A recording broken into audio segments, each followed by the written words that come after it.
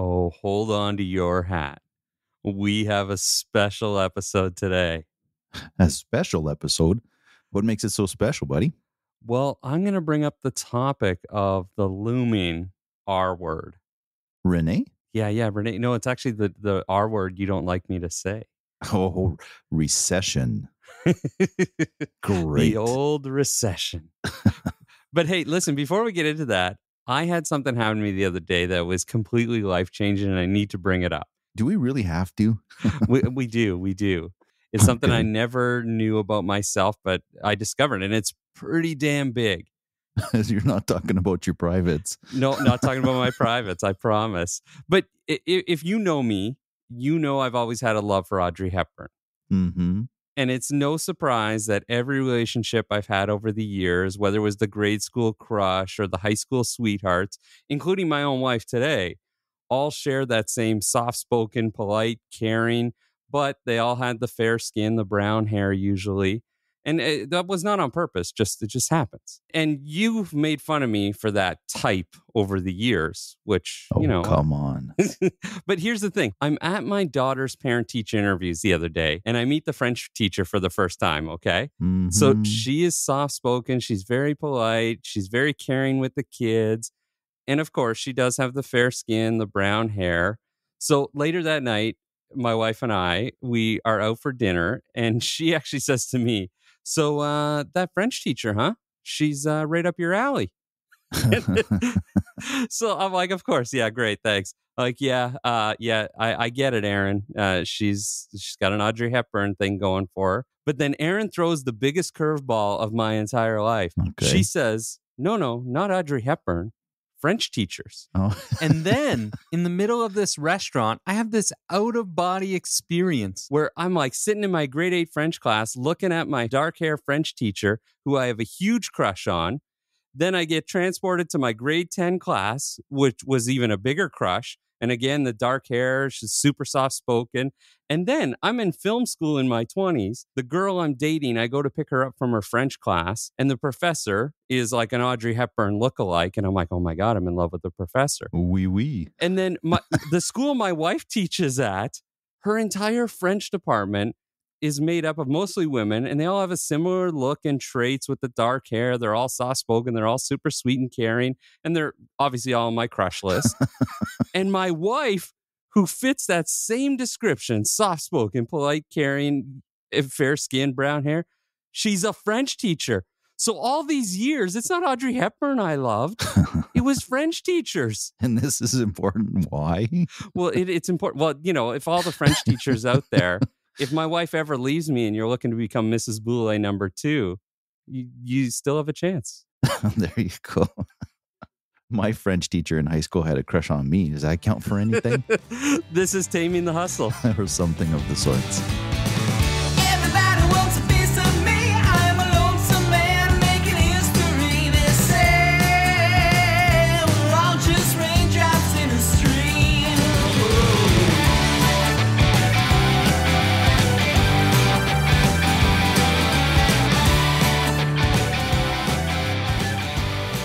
All right, so I kind of set you up for what we're going to talk about today. What's new? Well, it's a little bit of a surprise, but I said you get upset with me because anytime we see like some type of financial crisis or anything like that, the economy, whatever it is, I use the R word, and you always, I worry you're going to slap me in the face because you tell me not to say the R word because it freaks people out. Yeah, I know what you're talking about. Yeah, recession. Yeah, there's really nothing fearful about that word. The reason I hate talking about it is everyone seems to panic. 90% of the people don't even know what a recession is. You're probably right, because I've brought that up to you many times, and you're like, yeah, we're not in a recession. And so what if we are? We'd still be here with a headset on chatting. Because I knew you were a little sensitive about the R word. I thought I'd bring in one of your team members just to help you out, just in case you get cold feet about talking about this. Oh, It's Ryan Duncan. you picked the right guy. Baby genius. Baby genius. Hi, Ryan. Welcome to the show. Well, hello, gentlemen. Welcome to the show. Thank you. Been really working on my radio voice. Well, that's good. That's good. Yeah, I sing a lot of Barry White. which is funny because Ryan and I just spent a week at one of the local mines doing some pension meetings, and it really creeped out all the 50, 60-year-old miners that are sitting there listening to him, and he's doing the old Barry White voice like, well, guys, you should really take advantage of the group RSP. Actually, we got some calls because of that. So listen, I want to talk about what everyone seems to be freaking out about. There's a recession coming. And so I kind of wanted to talk about kind of a little special episode today just because of this R word. And you, as my financial planner, both of you guys, it's one of those things where in the past, when anytime I've seen the economy or I watch the news and there is a little panic, I obviously call you guys, I ask a question, and you guys settle me right down. I think that's why I hate hearing the word so much, Darryl. It's not that I'm fearing a recession. It's just that it's so misunderstood and it's feared for nothing, really. I mean, there are some consequences, of course, and Ryan will speak to that because what we have to make very, very clear is Ryan and I are like the perfect marriage because I have this vision of just sort of seeing past all of that stuff because I'm always focused on the client's big picture, whereas Ryan is very, very detail oriented. And he loves to study this stuff. And so he pays attention to the markers, the stats. He looks at the indicators and sort of pays attention to all the trends. And I mean, I'm not ignoring all of those, but he is very, very passionate about the details. And I think that you made a really good call of bringing him on the show today. The media has a really big part in all of this as well, too. I often tell my clients, like, I wake up at 3 a.m. and I can't sleep, but I'm not worrying about the recession or the stock market. I'm worrying about my clients' emotions and making sure that, they have the ability to think logically rather than emotionally when we're going through some of this turbulent times. So the one thing I notice, and it's kind of funny, or well, really it's not funny, it's probably more sad than anything, is I see friends or family members when this type of thing happens in our economy, they start to panic and they go to their certified financial planner and they always tell me, they're like, the first thing I did was I went to my financial planner because I'm pissed off at him or her. And I think, well, why are you mad at them? They don't control the economy. And two, they usually say something along the lines of, well, yeah, I pulled everything I had out of investments and I put it in a GIC because that's the safest way and I'm not going to lose any more money. Correct me if I'm wrong, but I feel like that is the opposite thing you should do. So a couple things, Darryl. So you're absolutely right. I will say, though, that it is subjective. So we do very much have to play the emotional side as well because some clients just can't tolerate the downs in the markets. And that is what it is. The GIC rates are so good right now. And René can attest to that, in 20 years, they haven't been this good. So it's definitely an option. But what I will say is that the equity markets and the bond markets are very much seeing the light at the end of the tunnel. And we believe that the rebound of those is going to far outperform any GIC that you will have. The potential right now for even the bond market to give you yields of higher than 5% of what current GICs are doing is already there. Plus, we're getting bonds on 85 cents on the dollar. So now you're getting capital gains as well. And to add to that, so when you're seeing a downturn in your portfolio, it's just a paper loss. Unless you have to cash it all in for, a business purchase or a home purchase, then you have to talk to your financial planner to see how we can best address that. Do you do a short-term loan of some sort till the markets recover? But if you don't need the money, like 99% of the people we work with, at very worst, they're taking out a RIF payment every month of $3,000 or $4,000, or even if it's $10,000, it's all relative. But they're not cashing in their $500,000 or their $3 million portfolio. Yeah. They're just taking out a RIF payment. And for the most part, we have clients that are still in sort of a saving mode. So there's really no reason to be worried or concerned. You just got to ride the wave like we've seen umpteen times since we're in business. Well, and that's another question I have is I have people who say the economy will never recover from this. And it's like, I haven't lived through every recession or economic downturn, but I like to think that every single one that's ever happened has recovered over time. Obviously, it's not going to happen overnight, but correct me if I'm wrong again. I'm pretty much never wrong, I don't think. Do you see how he's dragging his feet there, Ryan, fishing for a compliment of some sort? Yeah, I was gonna jump in and say your wife doesn't believe that. It's like, fuck, okay, you're awesome. You're never wrong. Thank Love you. it. Jesus, is that so hard? I got a haircut today. No one noticed. I had to bring it up, and now you guys won't tell me I'm right. Jesus. Insecure. You're up and down like the markets. No, but seriously, at the end of the day, it's got to recover, right? Since 1980, we've seen 30 recessions. So a great point Oh, Renee wow. said was that, and you kind of said it as well, is that the media loves fear, right? Because fear sells. They want the ratings up. So if we get everyone worried about the recession, we start talking about the what if game. Sure, the what if game could look very, very drastic and doom and gloom. But the reality is that 30 recessions since 1980, the annual stock or equity performance in that 42 years has been 10.8%.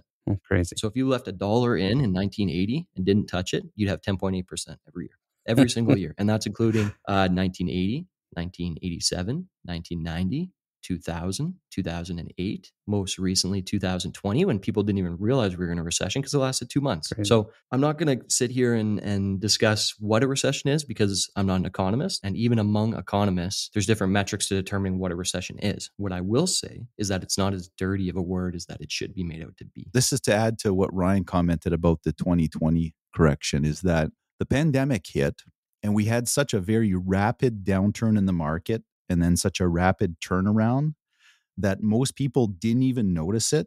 And that's mostly because they didn't see it on their quarterly statement. That's how simple it is. Because it was a faster and greater downturn than we're seeing right now in 2022, but we did not have nearly the same amount of stress and concern. And it's because people were actually seeing it on paper. Whereas in March of 2020, it had pretty much recovered before their quarterly statement. So by the time they got something on paper, it didn't look nearly as bad as what it actually was.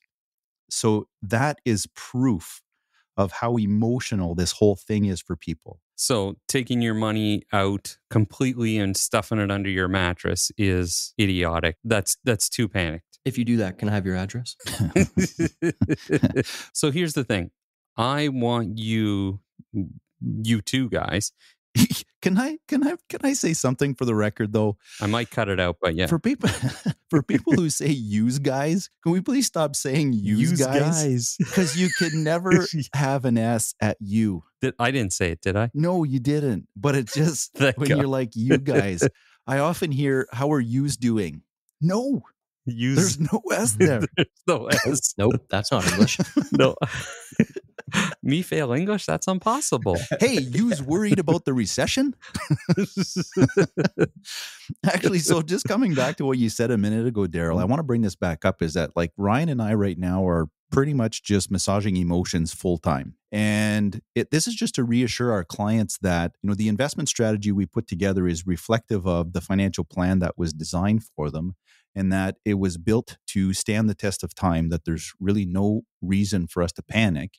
I mean, it's impossible for us to always be in a positive territory. These corrections happen. So, and what you were saying earlier about the corrections in the market is that they always come back. Well, my analogy is I've been in the business for nearly 25 years and I've gone through multiple corrections like this. I've gone through multiple recessions. And every time that I would speak to a client that was panicking, whether it was during the tech bubble burst in 2000, financial crisis in 2008, or the pandemic in 2020. And now with the pandemic, with inflation concerns, with the war in Ukraine, et cetera, is everyone says, well, this time it's different. We're screwed. We're fucked. Like this is, Armageddon is happening. We don't know anything about technology. We just went through the Y2K. We're screwed. In the US in 2008, the US economy is the largest economy in the world and it's collapsing and we're doomed. The one thing that always happens is, regardless of the reason, which will always be different because our economy, the world itself is just always evolving. The one thing that all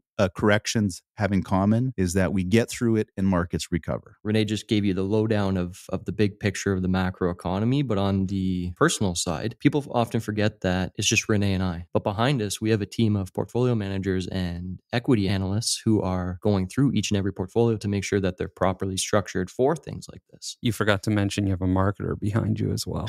We also have It's very important. a Just very saying. good marketer.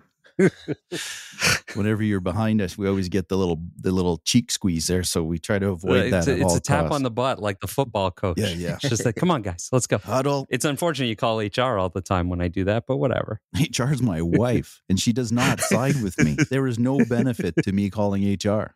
So if you could educate people today, like give me a Cole's Notes version of how to educate. So when I have a buddy who is literally losing his hair, freaking out about what the news keeps saying is the recession's, it's knocking on our door. What can he do? Smell opportunity. Because a recession is a normal part of the economic cycle. It creates a lot of opportunity for good quality companies to continue to do their thing. So with that being said, it is eliminating a lot of the FOMO companies, I'll call it, where the fear of missing out and everybody started investing in them, like GameStop, for example, which very much irritates me.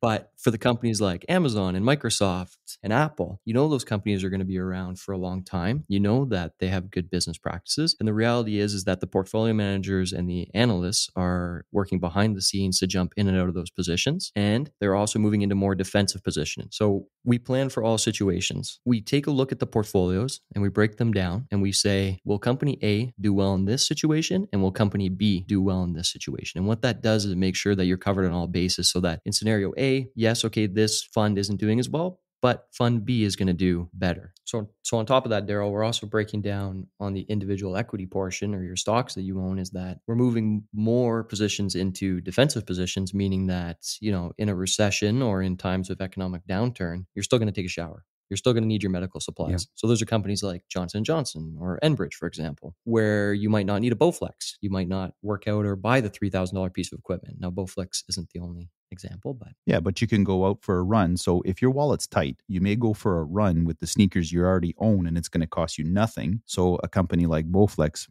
might have sort of their sales affected, whereas you still need dish soap, you still need shampoo and all of the essentials. still need baby formula. Yeah, for sure. Proper diversification is so important. It doesn't mean you have to run for the hills every time there's a downturn in the market. You just have to be well prepared for it. And I think that, you know, seeking the right advice and having some people on your team like ourselves could be a game changer. So, hey, let's take a little break. Ryan, I want you to stick around. I want to jump on this this recession train because I think it's just fun. It's really fun to play with people's emotions, don't you? No, not at all. You forgot my takeaway already. You're like a squirrel today. Hey, when we come back, I want to talk a little bit about how to survive with your business during a recession. Or maybe I won't say that word. Find out when we get back. If the news has taught us anything about investing, it's more than just jumping on a bandwagon. Discover a better financial return while making a positive impact on the world. Hashtag call René, responsible investment specialist of St. Cyr & Associates. Welcome back. So like I said, I want to talk about survival, basically, because we often hear this. We heard this during the pandemic, whenever the economy takes a hit. And with, again, the news telling us a recession is looming, every business owner once again scrambles trying to figure out ways to survive. And they always say, what am I going to do? Well, there are a handful of things you can do. You know, like I look at during the height of the pandemic, our clients who listen to us, they increased their marketing and advertising and they started to thrive. And I know that sounds like me trying to sell my service here, and it's really, really not. Like you can attest to this, Renee. We had the conversation early on during the pandemic where you were like, no, we keep going as we go. I got to tell you, you're dead on, just like your emotions with the stock market. Your portfolio is down. If you have money, get in, man. There's opportunity, just like Ryan mentioned. Exactly. Same thing with your marketing strategy. You got to strike when the iron's hot. You got to take the opportunity when opportunity presents itself. Exactly. And it's whether it's paid advertising or you just take a look at your organic social media and taking it to another level, right? The key here is not to hide during hard times, but you got to come out like swinging. The easiest thing for us to do in our business would be to try to hide during these times. Exactly. Our job is to be in your face, letting you know you're going to be okay. Your marketing strategy should be the same regardless of the industry you're in. Exactly. And I've said this before and I'll say it again. Your business, no matter what it is, you are there to solve a problem for your customers. Plain and simple. That is why you are in business. And one of the biggest things you can do is to look around what your offering is and to find that one thing that you sell and literally promote the fuck out of it during this. So, Daryl, in these times, would you say that companies should stick to what they're currently doing? Like, do they continue promoting the same way that they've been promoting? Or No, you have to tweak it, right? So, for example, let's say you're a restaurant and your specialty is steak. You're a steakhouse. Your prime rib is your bread and butter. That's what everybody comes to you for because it's the best thing on earth. But during or leading up to a recession, for example, you're finding that the return on investment of your advertising just isn't cutting it, right? Because you're spending more, but not a lot of people are coming for that $54 prime rib. So even though your hamburgers, for example, are the lowest price item, and it could be your least favorite thing, you're like, our hamburgers aren't really that great. Make it great. Yeah, first make it great, but pick your slowest day. And you're like, you know what? Tuesdays are our slowest day, and advertise them and make a deal on them. Say, maybe it's a free drink or even change the name of it. Maybe on your menu, it's called the quarter-pound burger, but now it's the big tasty combo because you want to make it sound special. So your advertising comes in for our deal of the week and try our new big tasty quarter pounder all beef burger with homemade fries and your choice of beverage for $16.99. Now, for someone who's pinching pennies at home because they've been watching the news, freaking out, going out for a night for a $54 prime rib is not doable. But going to a nice fancy restaurant or just a nice restaurant in general and paying $16.99 for your meal, even though it's a burger, still feels like a great night out, right? We can do expensive ketchups like Dijon ketchup. But the cheap night out, right? And that solves the problem because people want something great. And so, Ryan, you brought up the financial crisis of 2008. And one of my favorite stories from that is Airbnb. So they heard people bitching and pissing and moaning that travel was not affordable. We're losing money. It's not going to work. I can't go on my vacation. I can't do this. So the creators of Airbnb sat back and said, let's solve that problem. And they created an app. They created this website. And the next thing you know, people are renting out someone else's cottage or a condo or a home with a pool. And they're getting away at the fraction of a price. And again, solving problems. Such a great story. I don't know if you guys listened in on the How We Built This podcast and they had the founder on. Oh my God, I love it. I love those success stories. The last thing I want to touch on is something that I used to do when I worked in film and television and creating budgets. There's this one line item that's in every budget in TV and film called the contingency budget. And sure, every business says I am saving for a rainy day, but in reality, most businesses don't. And I get it. If you haven't saved up until now, it does feel hopeless as a business. But a good rule of thumb, whether it's a recession or not, is 5 to 7% of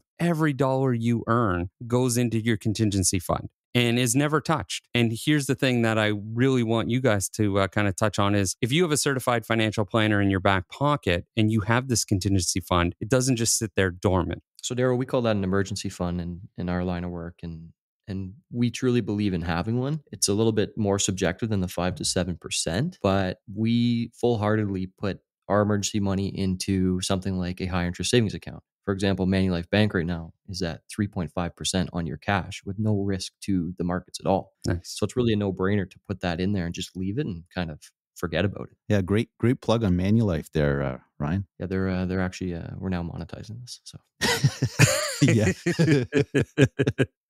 Honestly, this podcast was kind of created around this concept because nearly every conversation René and I would have about advertising and marketing eventually led into and merged with finances. Oh, no kidding. And it always seemed to be intertwined. And that's how it came to be. It's like, just because you're saying this is you guys call it an emergency fund, I call it a contingency fund, whatever you want to call it. If you're saving money and you're not talking to a certified financial planner about this, you could be gaining more money, which helps you when this happens to pay somebody to keep your business open, right? There is no benefit to sticking your head in the sand, right? You have to be prepared. ignorance is not bliss in this case. No, exactly. So long story short, find a product or service that solves a problem for those tight with money. That's how you survive any financial downturn. It's that simple.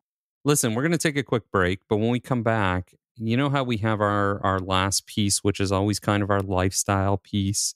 I want you to put yourself in the shoes of, let's say, somebody sitting at home watching TV. How do you actually manage your emotions? How would you guys do it? We'll find out when we get back. What's ESG investing? It's considerations of environmental, social, and corporate governance into the investment process. Dude, I'm 10. Let's say it's being responsible to the world with your investments.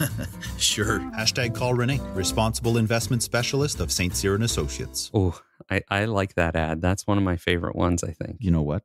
You create some of the greatest ads, dude, that it's really hard to find a favorite one. Yeah, I just said that because they're all my favorite. They're like my children, right? You have to always say they're my favorite when it's the only one around. Aren't they your children?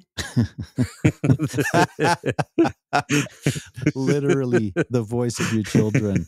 That's so true. Okay, listen, I want to know how.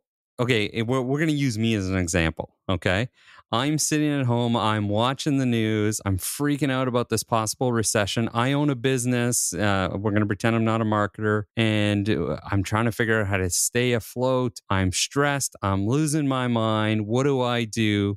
Tell me right now. Masturbate extensively. And this is why Ryan will rule the world.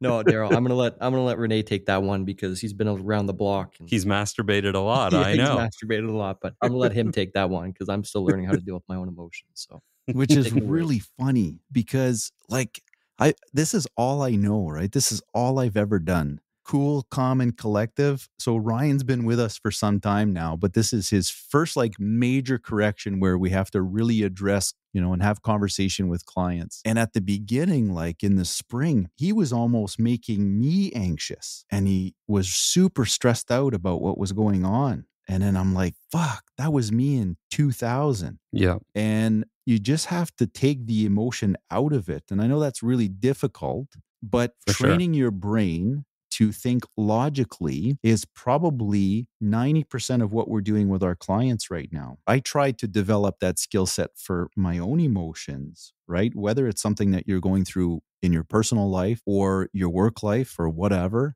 is okay, take how this makes you feel and think logically about the situation. Is it really worth stressing about it? Because most of the things that we deal with in life, whether we stress about it or not, and I stress, I'm not going to say I've got this mastered. I stress out about stuff, but when you look back at it, you realize that stressing about pretty much every situation will not change the outcome. For sure. And that's how I remind myself sitting in front of the TV, watching the news and saying, you know what? This really sucks. And this is the last thing that I want happening for my own portfolio, for our clients' assets, and for the economy and the well-being of, our friends and neighbors altogether. But stressing about it is not going to change anything.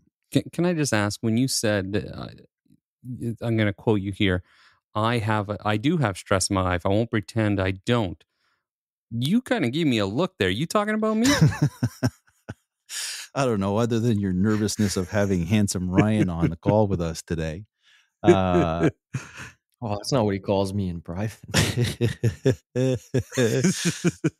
I love my time with you, and you actually don't cause me any stress. I'm not trying to sell you here, bud, but what you bring to the table for my team and I takes a ton of stress away from my life. I just let you do your thing, and I don't worry about it. So.